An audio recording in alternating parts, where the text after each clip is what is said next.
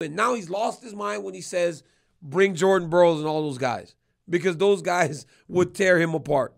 I don't care how good he is at wrestling and MMA. Following on from a spectacular performance at UFC 280, the hype on Islam Makhachev is at an all-time high. Going into the fight, the word on much of the internet was that it was a poor man's Khabib with a suspect chin. Following the bout, he now seems to be regarded as a souped-up version of Khabib with better striking. In my opinion, much of the hype is deserved.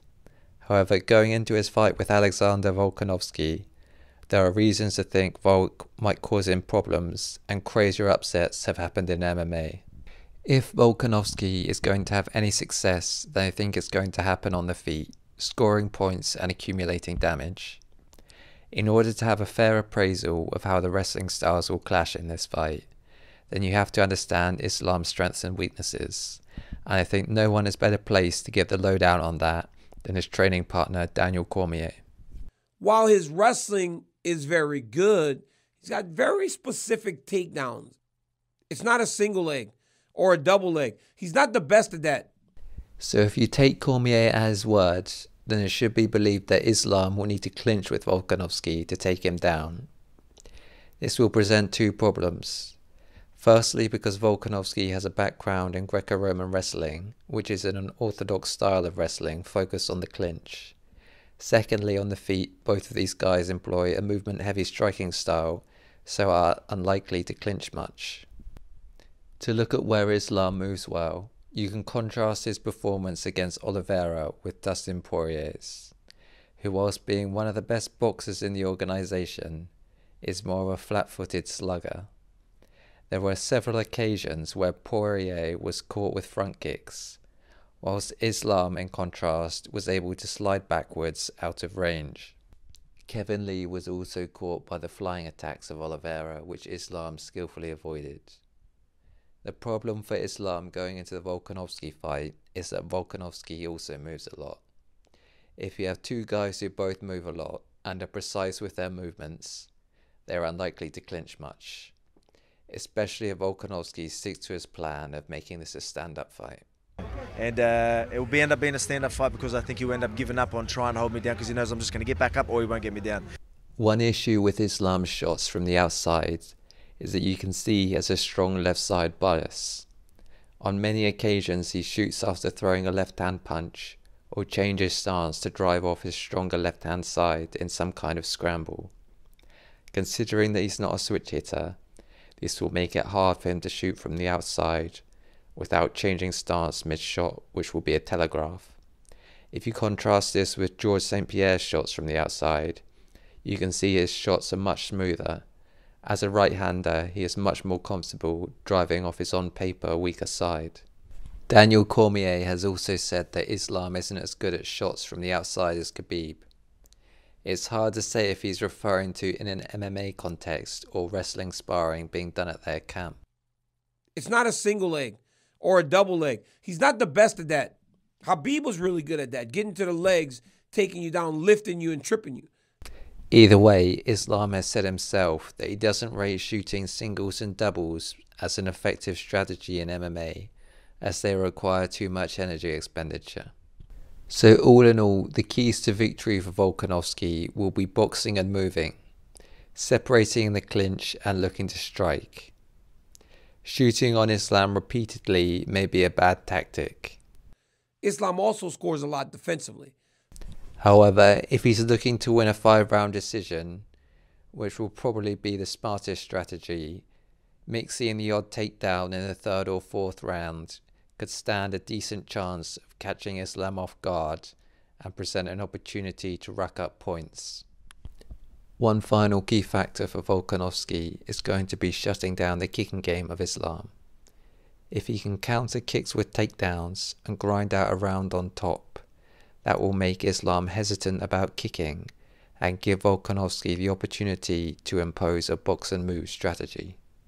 So having made some arguments for Volkanovski, next to make some arguments for Islam, which I think is a slightly easier job.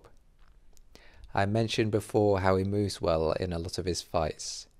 One reason that I think he's underrated on the feet is because he doesn't use much head movement. The reason for this is probably his conservative personality and his concern about ducking into a knee or a kick. Whilst he doesn't move his head much, he has used a pull counter several times in his fights. One Volkanovski tactic that Islam may be able to capitalize on is that whilst his movement makes his head an elusive target, getting into punching range makes him susceptible to kicks. Max Holloway landed a number of body kicks against Volkanovski in the 3rd, 4th and 5th round of their fight. Volkanovski appeared to be not bothered by these, but it's not unheard of to see these finish fights in Muay Thai or kickboxing. In Islam's case, he will be able to target Volkanovski's liver with his stronger left leg. Further problems for Volkanovski could be Islam's knee strikes. A lot of the time when discussing striking, people talk about reach, arm and leg length. An overlooked factor in terms of clinch striking can be leverage. If you look at Diesel Noy at 6'2" and weighing in as light as 130 pounds, he was a beanpole in Muay Thai. Yet he became a legend of Muay Thai due predominantly to his knees and knees in the clinch, not his striking on the outside. If you look at Semi Shilt in K1, coming from a karate and MMA background, he didn't have as much of a background in clinching and knee strikes as a Thai boxer. Yet K1 changed the rules on clinching, partly because his knee strikes were so effective. Islam has shown an inclination to work knees to the body in many of his fights. He also was able to land a knee to the head against one of his shortest opponents, Davi Ramos. I talked before about Volkanovski having a background in Greco-Roman wrestling, and he is a 2-time national champion. But wrestling as a sport has a very low participation level in Australia, and I would still make Islam a favourite in the clinch in terms of either striking or going for a throw.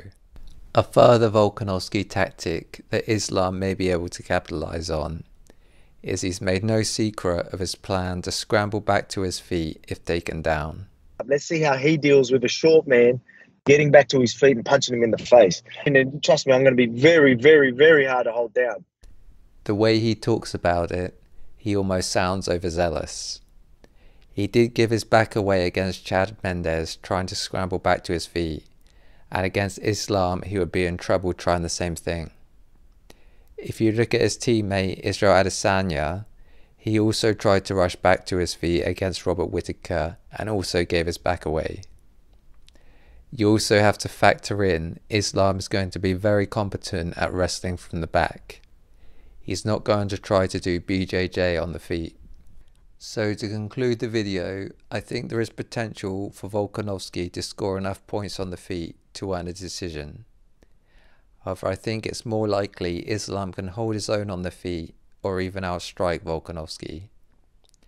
Islam probably won't be able to take it to the mat instantly, but he will likely rack up points with takedowns and strikes from the clinch at some point. This is just my take though. Let me know in the comments how you see this fight going.